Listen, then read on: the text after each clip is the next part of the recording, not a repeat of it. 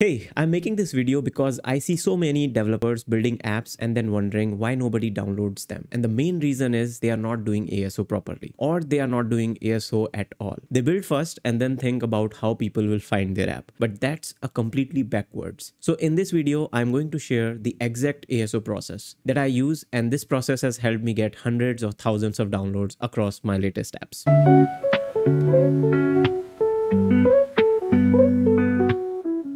So let me give you some context. Like when I was building my first app, I was also making this exact mistake. I built this beautiful app, spent months on it, and then when I launched it, nobody could find it. And that's when I realized that ASO is not something you do after building your app. ASO should be the first thing you do even before writing a single line of code. So what is ASO? App Store Optimization. It's basically like SEO, but for the App Store. You want your app to show up when people search for specific keywords in the App Store or Google Play. And the beautiful thing about ASO is that these users are already looking for a solution. They have high intent to download your app and pay for it. Now here's the thing. Most people approach ASO completely wrong. They think, oh, let me just stuff some keywords in the app title and the description and I'm done. But that's not how it works. You need a systematic approach, and that's what I'm going to share with you today. Step 1 is building your keyword universe and shortlisting your targets. So let me walk you through with this with a real example. Let's say I'm building an app that restores old photos to modern photos, which is actually something I'm currently building. So the first thing which I do is I brain dump all the seed keywords that come to my mind. For this app, it would be something like restore old photos, photo restore, repair old photos, fix old photos, and similar like this. Like you can enhance photos, improve photos, make photos HD quality. These are all the brain dump keywords which I can think of, like if I want to search and for an app like this. Now I use these brain dump keywords. I usually go for like 10 to 15 keywords and then I put them in a tool. Now here's the thing. You cannot just rely on your own brain. You need to see what your competitors are doing. So what I do is I use a tool called Astro and I add 2-3 competitors apps that are like closest to my use case, and then I pull their ranking keywords. This gives me a lot of keywords that I would have never thought of myself. Now comes the filtering part, and this is super important. You cannot target every keyword. You need to be smart about it. So my rule is I keep keywords with popularity greater than or equal to 30 and the difficulty should be less than 60. Like a sweet spot which I figured out where there is enough search volume but not too much competition. After this filtering, I usually end up with around 10 to 15 keywords that I want to target. And this is where most people make a mistake. They try to target all these keywords at once. But you should start with just one primary keyword, especially if you are a new app. Now step 2 is how to judge if a keyword is actually a good opportunity. And this is where it gets interesting. You need to look at the top ranking apps for your target keywords and see if they are actually using that exact phrase in their title or subtitle. If the top apps are not using the exact phrase, that's your opening. That's your chance to rank for that keyword. Another thing I look for is recent ratings in the top results. If the top app have very low recent ratings, that means there is less competition and it's easier for a new app to break in. Also, if you see any newly released app in the top 10 results for your keyword, that's a great sign because it means the keyword is not dominated by established apps. You also need to do a relevance check.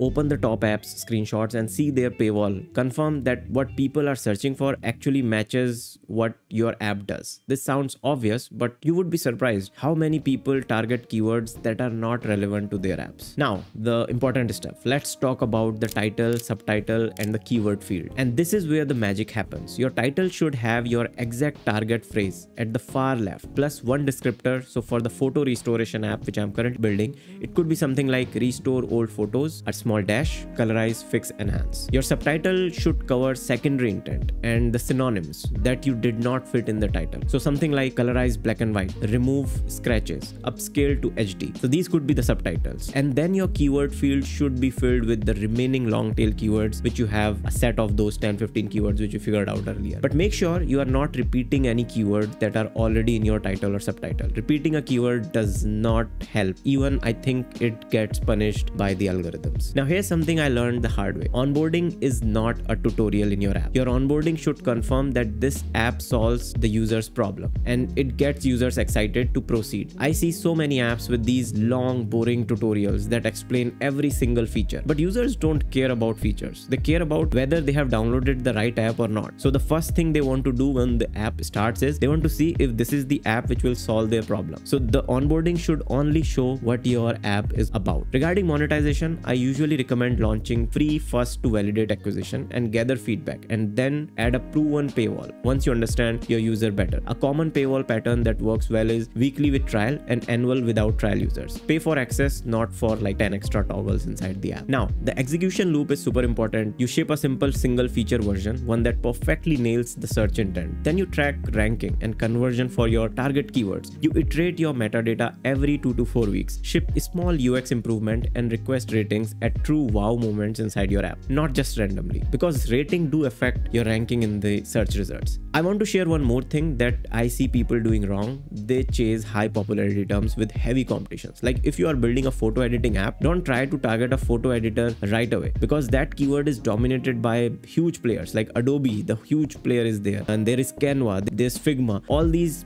big giants are already targeting such keywords, so you as an indie or a small team does not have any chance. Instead, target something more specific like restore old photo or colorize black and white photo. These are very small single niche targeted keywords. Also, avoid stuffing brand names in your keywords and avoid vague titles that don't match the exact query. If someone is searching for restore old photos and your app title is amazing photo app, chances are they are not going to download your app or not even gonna click on your listing once it shows on the app store. I use tools like Astro for quick popularity and difficulty checks, but I also use App Figures, ASO Mobile, and Sensor Tower to inspect competitors. Now, I do not pay for them. I think the free trial is pretty lenient on those. One thing I want to emphasize is ASO is not a one-time thing. You do it once and forget about it. You need to constantly monitor your rankings, iterate your metadata, and optimize based on what's working. You should be checking your keyword ranking at least once a week. I have a habit of checking my rankings like almost daily before sleeping. Also, think about portfolio effect. If you build multiple apps that target related keywords, they can help each other rank better. This is something I have been doing with my apps. It really works. So